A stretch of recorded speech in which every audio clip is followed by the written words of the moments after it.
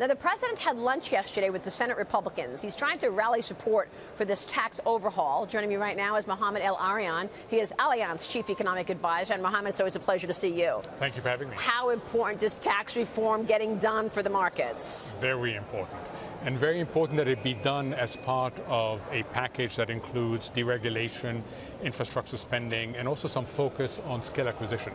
We need all that not only to boost actual growth, but also to boost potential growth. So it's very important. Do you think that it will move growth? I think that if done in a package, it will have a very positive impact on growth. But it's important that the message keep on going out that this is part of a very broad pro-growth program and that the administration and Congress can get things done. So for the first time in a long time, we're looking at fiscal policy versus what has been dominated by monetary policy, right? We had the central banks of the world easing so long. We've got an ECB meeting tomorrow, and we got the U.S. Federal Reserve. Some uncertainty there. The president asked Senate Republicans yesterday, who do you want to see in charge of the Fed? And apparently we're being told that the majority was unanimous that they said John Taylor. What would John Taylor, what would a John Taylor Federal Reserve look like?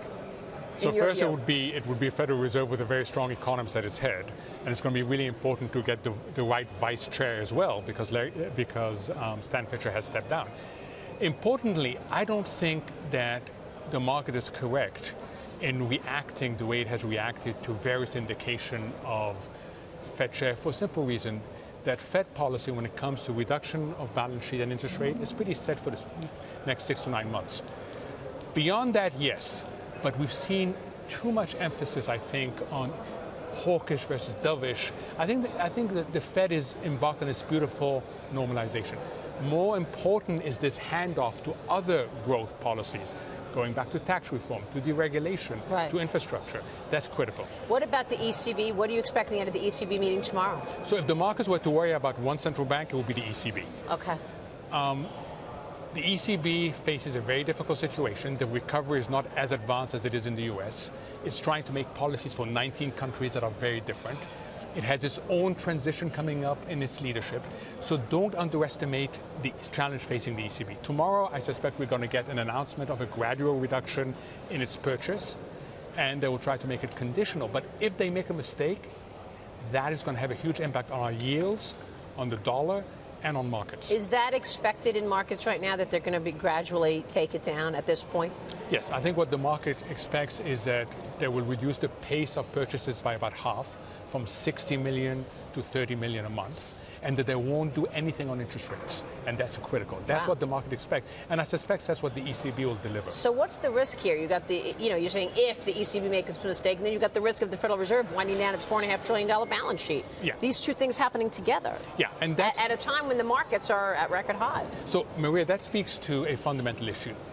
The market has understood that one central bank can normalize in an orderly fashion. What the market doesn't know is what happens if more than one central bank. And remember, we have potentially 4 central banks: the Fed, the ECB, the Bank of Japan, and the People's Bank of China. So what the marketplace is going to have to figure out is, can you have more than one central bank normalize at the same time? Right. And that's going to be absolutely critical. What do you want to do as far as allocating capital right now? So I think you've got to be more barbell. What do I mean by that? Is appreciate that we're on a wonderful journey, that the market has delivered great returns, and rightly so, but that we have run ahead of the policy implementation.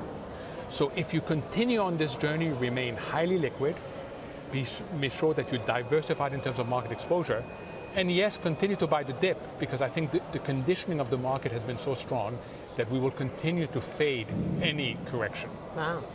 Fade correction? Yeah, the market has been conditioned to believe that any dip is a buying opportunity. Right. Because guess what? It has proven incredibly profitable. Right. So it takes a major shock to shake that conditioning. Mohamed, it's great to see you. Thank you. Thank you so much for weighing in this morning. Thank you so much. Mohamed El-Erian joining us there.